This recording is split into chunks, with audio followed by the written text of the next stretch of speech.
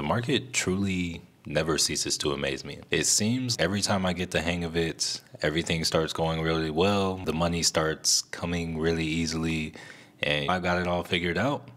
The market changes the game. I need to make the adjustments to go from being unprofitable back to profitable again. If you're someone that watched my last challenge, you know that it didn't end well when I thought the challenge was going to be the easiest thing. And that's because once again, they changed up the market and the strategy that was working no longer worked. Since the failure of that challenge, I have been able to make adjustments, find a strategy that I consider to be easy to follow, and it's really been working for me. A strategy that's minimal stress, something I don't need to watch the market too heavily for. It allows me more time and more freedom, which is ultimately why I got into trading. So in this video, I'm going to be sharing that strategy with you. But real quick, before I share the strategy with you, I just want to take this time to say I am not a financial advisor, and this is not financial advice. We're gonna hop in, take a look at the chart so I can show you kind of what I know has been killing me in options trading. Then we'll go in and take a look at the adjustments that I've made. All right, so here we are. We are in the TradingView platform, and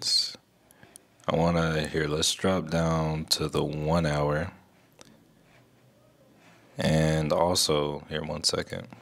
All right, so right here, you'll notice that I have my pre-market and post-market highlighted, and everything that you see in white are going to be regular trading hours. So actually, let's back out to the 15-minute chart. And I want to show you how the market's been throwing me for a loop. If you know me, I love or loved to trade 0-day to expiration contracts.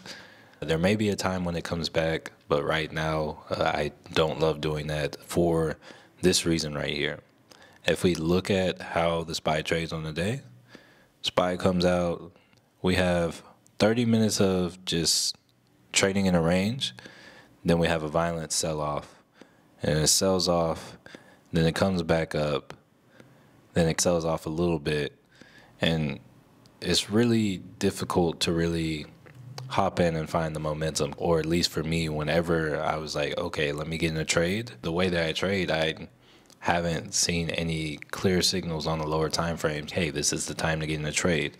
And whenever I do see those clear signals, they will put it sideways in a range like this. When the contracts are about to expire, they'll just pin them in a range to the point where you're not really going to profit much off of them. You need to take your profits right away, or as soon as you get in. Say I get in a put about right here, they ran it back up before bringing it back down, and just because it's so late in the day, your contract has already lost so much value.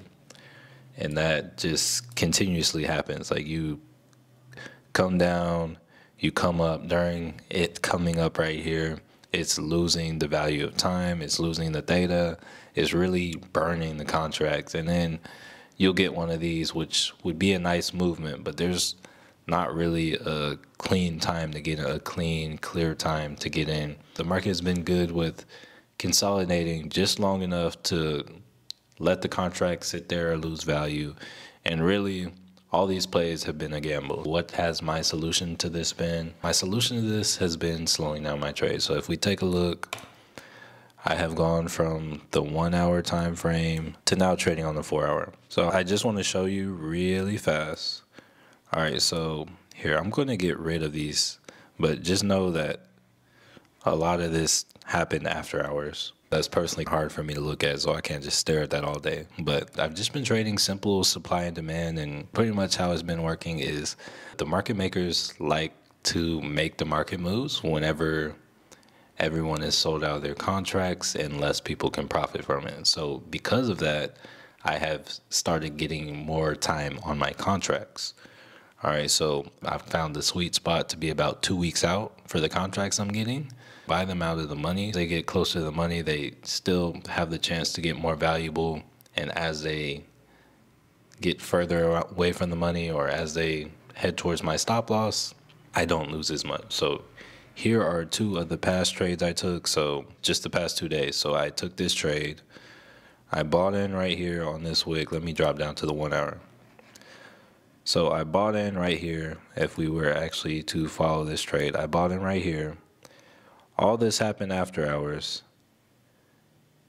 And then I bought in right here, and I think I actually sold out. I think I actually sold out right here. This was the first candle of the next day. So right here in this trade, I had to swing this trade overnight, but I got in, rode sideways, didn't have anything to worry about, and then I was able to take profits.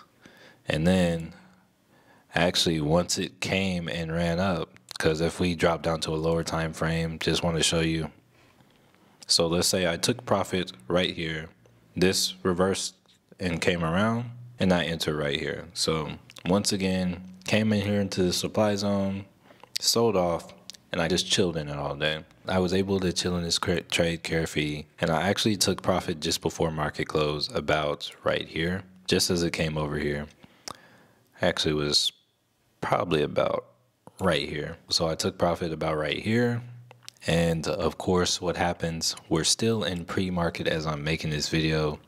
The market actually rips down even more in the pre-market into the next little demand zone I have right here. So this is what has been working for me. It's really been nice and easy. With an account size of around $1,000, I've been picking up around $150 a day, just trading the ranges on the SPY. I don't take profit every day, but if I had to average it out for the week, for the past couple weeks I've been using this strategy, I've been averaging $400 to $500 a week. Just trading this strategy, slowing things down. I've been able to focus on other things, not watch the market as closely, really just set my alerts and let the market do its thing. When I see profit at open, I take the profit, and I don't really worry when I have to swing. So it's actually really nice. For those of you interested in seeing all these trades live when I post them, be sure to join the Discord. If you sign up for the Discord, there is a 7-day free trial, so be sure to take advantage of that. And last but certainly not least, thank you so much for watching. Manuel signing off, and I want to change your life.